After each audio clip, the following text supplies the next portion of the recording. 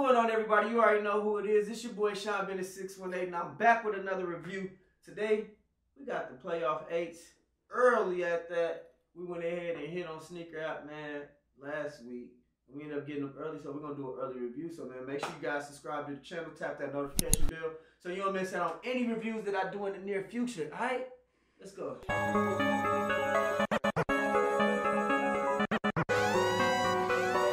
Rick, and that is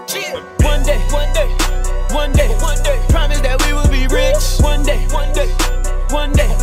I'ma start hard in the bitch. One day, I'ma pull up in the wheel. One day, young nigga, I've been the shit. One day we'll be rich. Cover me and go. Alright, welcome back, everybody, man. So like I said earlier, we got the Retro 8 playoffs in early, man. We got them in early. Shout out to the Sneaker App. I went ahead and hit on the shot drop that they did last week. So I went ahead and smacked for the Retro 8 playoffs. I might go ahead and try it again this Saturday when they actually come out, just to get an extra pair. Either I might sell it or might just keep it. You never know. But one thing about these Retro 8s, they don't come out often. So Jordan was celebrating the 30th year of these releases, and that's where they came from this year. They first released in 1993.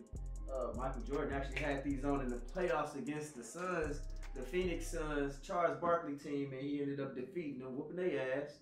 And he had them Retro 8s on, and he was balling them joints, man. And it's always been a great shoe of all the retro numbers.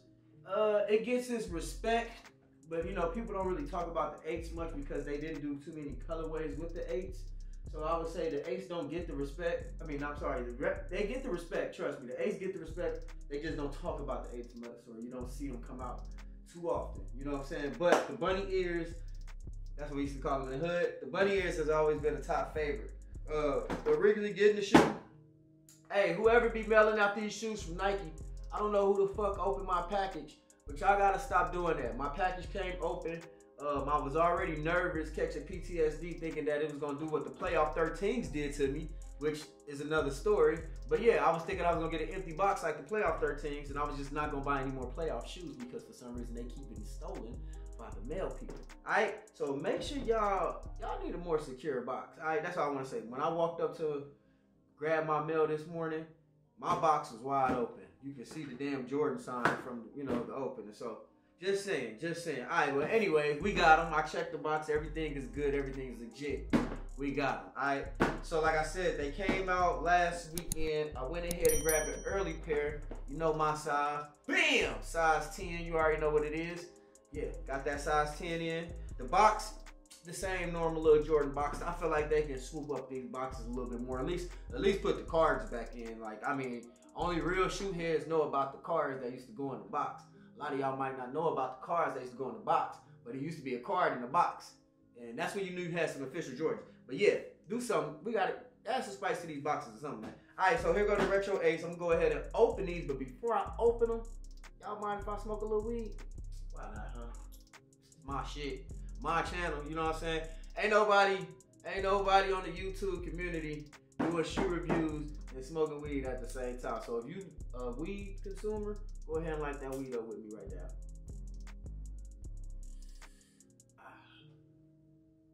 Alright, cool. So let's go ahead and open the shoe. Okay, so yeah, everything legit. Box look good. They gotta check all that nowadays. Yeah, like see, they just toss shit in here. Why my paper got a hole in it? Look. Why look like somebody gonna goddamn rip my cake up? They gotta do better with this, man. Alright, so we got the shoes. Let's check them out.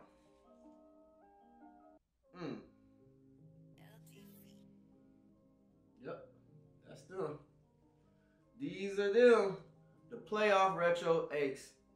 Oh man, this is crazy. Seeing this shoe again is crazy because the last time I was able to grab these was in 2013 when they released again. They released in 2013, now 10 years later, they're back. And I'm excited, man, because I remember in 2013 when I grabbed them, they was a 10.5, I couldn't fit them. And they was already like big. The shoe was already big in both of these shoes, you know what I'm saying? So they was already big. The shoe was big. I couldn't fit them. It pissed me the hell off because that was the only size I can get at the time was a 10 and a half. But your boy got the 10 now. So you gonna catch me in these for sure. I'm a person that buy these shoes to wear them. You know what I'm saying? I do the collector shit. You know what I'm saying? But at the same time, I wear my shoes. I don't know about everybody else. These will definitely be getting worn. All right? So instantly, boom. When I first opened the box, the first thing that hit me that I always liked was the bottom of the shoe, right? I had a phone case like this. So it's dope to see the bottom of the shoe. I love the bottom of this, the 8s. They're similar to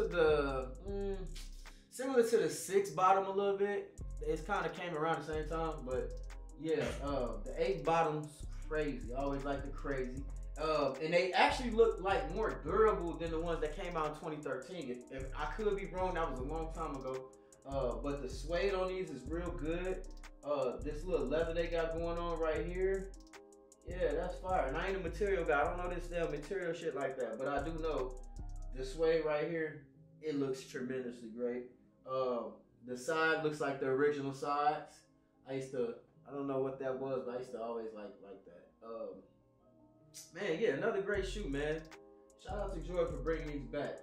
I don't know if we're gonna see any more colorways throughout the year, but that's a W right there. You know what I'm saying? That's a real W. We got another shoe dropping next month. That's gonna be another classic shoe. The Retro 12 Cherries is a classic shoe. So get on top of that now if you plan on getting them this next coming month, because that shoe is gonna be hard to grab.